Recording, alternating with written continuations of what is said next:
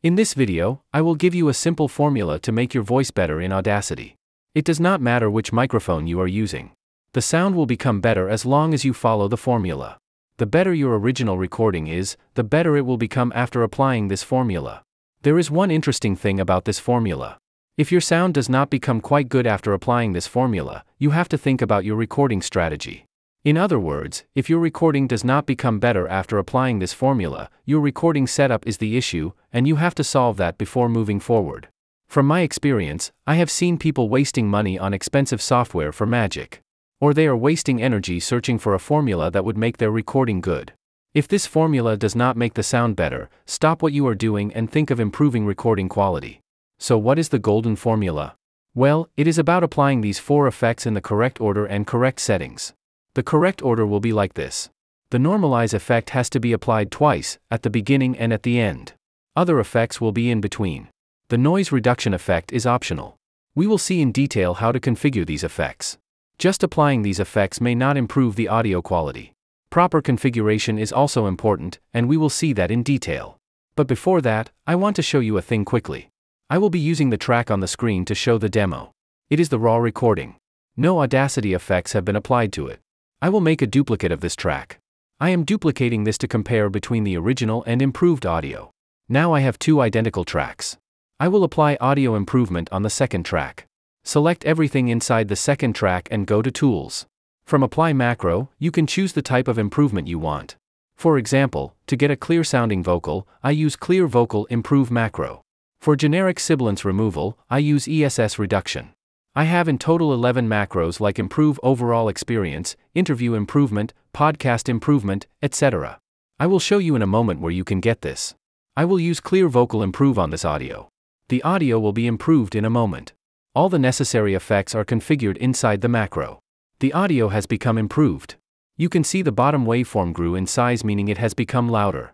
Let's listen to the original and the improved sound one by one. In this lecture, we will see how to remove unwanted frequencies. If you have no idea about audio frequencies, it may seem a very technical term. Trust me, it is a very easy to understand concept. Understanding the basics of audio. In this lecture, we will see how to remove unwanted frequencies. If you have no idea about audio frequencies, it may seem a very technical term. Trust me, it is a very easy to understand concept. Understanding the basics of audio frequencies can help to get a clean audio. It is really amazing how easily the sound is improved in a single click. If you want to get these macros, you can get them from this Buy Me a Coffee page. People are already using this, and it is saving lots of time for them. The installation of these macros is very easy. These macros also come with the EQ it is using. If you already have some experience in improving voice quality and want to use the EQ separately, you can also do that. After purchasing this, you will get a zip file to download. Unzip that file, and you will get the macros and EQs folder. If you want to use EQ separately, you can import the EQ only. I am showing the macro installation process. After you unzip the folder, go to Audacity. From Tools, go to the Macro Manager. Macro Manager will show all the installed macros on the left. You have to import the macros. Click on the Import button. Go to the location where you kept the folder and go inside Macros and EQs. After that, click on the Macros folder. You will see all the TXT files inside Macros. From the name of the file, you will understand its purpose. Now you have to select a file and click Open. You have to do this process one by one per file. Audacity does not support bulk import of macros, so you have to do this one by one. These macros are also great for Audacity learning. After installing a macro, you can see which effects are inside a macro. You can also see how I have configured the effects to achieve a certain goal like clear vocal or ESS reduction, etc. If you are looking for an efficient sound better solution, I highly recommend you check these macros. Let's now see in detail how we can configure the Audacity effects to get a better sounding voice. It is the raw recording. I will apply all these effects one by one and improve the audio. Like before, I will make a duplicate of the track to compare with the improved audio. I will improve the second track. I will solo it, so only the second track will be active. The first step is Normalize. Select everything inside the track by double-clicking and go to Normalize effect. This step is pretty straightforward. Normalize is a kind of volume control. You can set the volume of the loudest part of the audio through Normalize. You can see an input box of Normalize peak amplitude too. You set a value here, and the loudest part of the audio will get that volume. While the loudest part gets this volume, the other parts of the audio will be adjusted. If you do not understand these technical details, do not worry. Normalize is a safe effect. It does not alter the audio data, so your audio quality will not degrade with the normalize effect. The standard value for normalize is -3 dB. I will set that.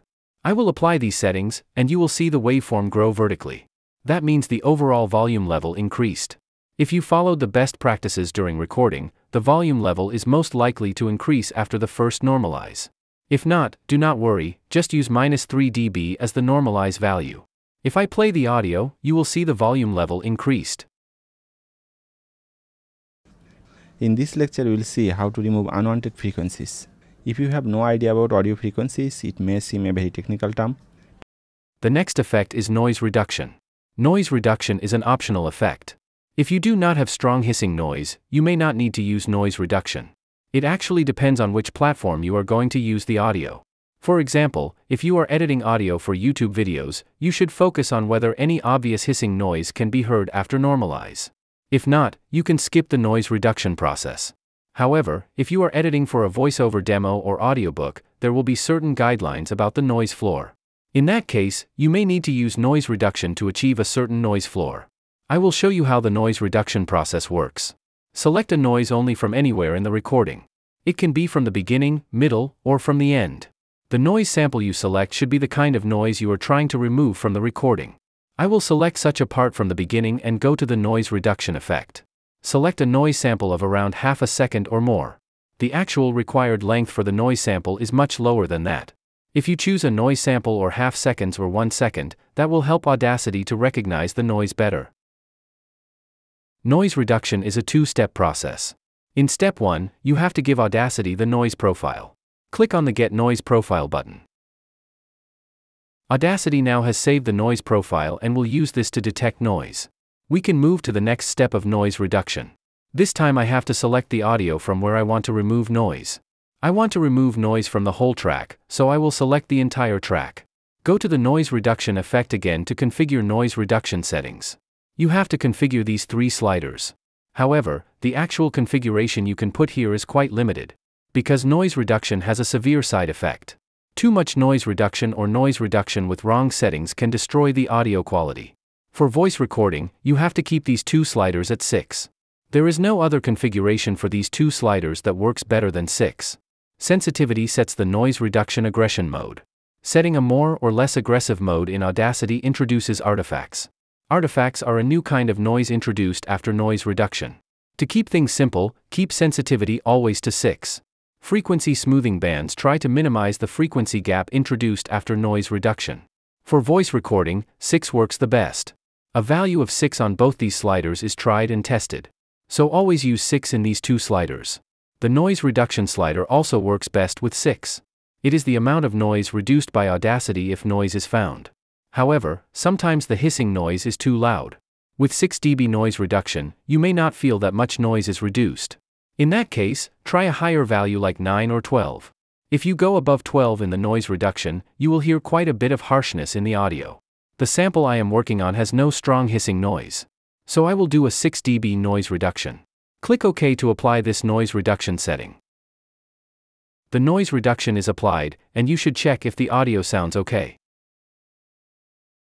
In this lecture, we will see how to remove unwanted frequencies. If you have no idea about audio frequencies, it may seem a very... The audio sounds okay, and I will move to the next step. I will add an EQ to this recording. Select everything inside the track and go to Filter Curve EQ.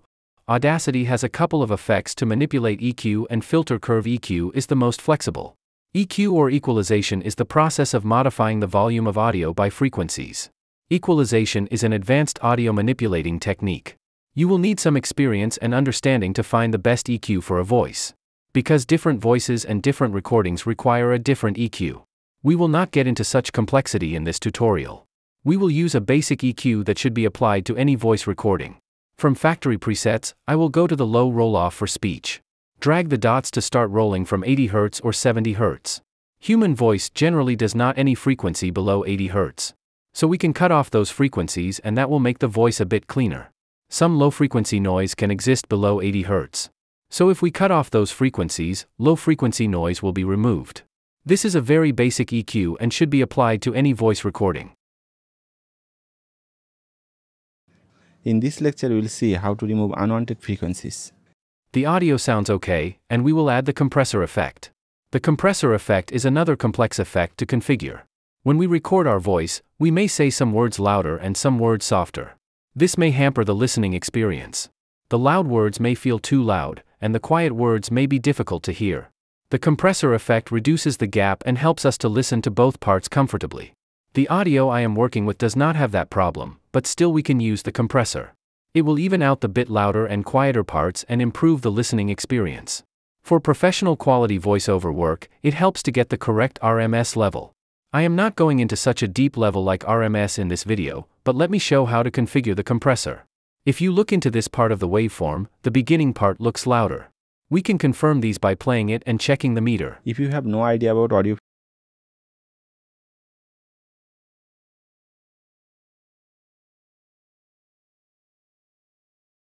frequencies, it may seem a very technical. You could see the peak reached around -6 for the louder part. The peak reached around -9 for the relatively quieter part. The meter reading of the quieter part is important for compressor settings.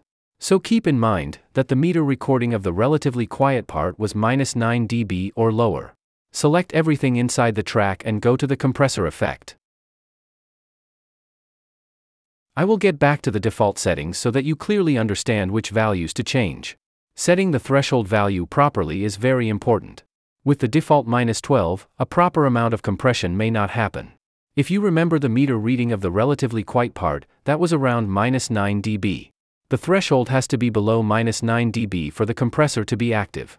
Technically -12 dB as the threshold will work for this audio, but practically that may be too little. If I set a lower value in the threshold, more compression will happen. I will set it to -15. Also, keep in mind that you should not set too low value for the threshold. Overcompression will make the sound unnatural. So it is about finding the balance. I will keep the noise floor to its default -40 dB. Compressors can bring up the noise in the recording. You have to set the noise floor more than what you see in the meter on the silent parts. Ratio is another important setting in the compressor. I will set it to 3:1. The more ratio you set, the more compression will happen. I will keep the other values as it is, but you must check compress based on peaks. Audacity has two modes of compression, downward and upward compression. This checkbox activates upward compression. The value we see by default in the meter is the peak value. I configured the compressor based on what I have seen in the meter. That's why it is important to check this box. Otherwise, the configuration will be wrong or not in the way I want. I will apply these compressor settings. The compressor effect is applied. The compressor effect alters the peak amplitude of the recording. It is important to normalize after compression. It would set the peak correctly. I will set the standard -3 dB peak. If you notice the relatively quiet part, it has become louder compared to what it was before compression. The audio is now improved. Let's listen to it to check how much improvement we got. In this lecture, we will see how to remove unwanted frequencies. If you have no idea about audio frequencies, it may seem a very technical term. Trust me, it is a very easy to understand concept. Understanding the basics of audio frequencies can help to get a clean audio.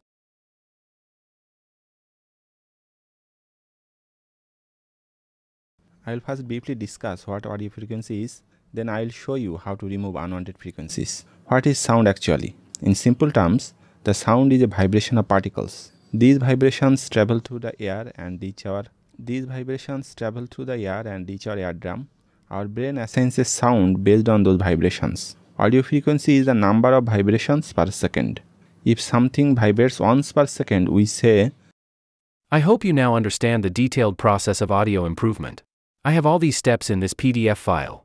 If you want to get this PDF file, you will find a link in the description. However, that's not all. If you want to get professional quality audio, you need to take some more steps to clean up and to make it perfect. You can take my Audacity course if you are into it. I will put the link in the description to enroll in the course. I already showed these macros before, and you should download this. You will not only improve your audio quality instantly using this, but you will also learn better audio editing techniques by analyzing a macro. You will get the links in the description and in the pinned comment.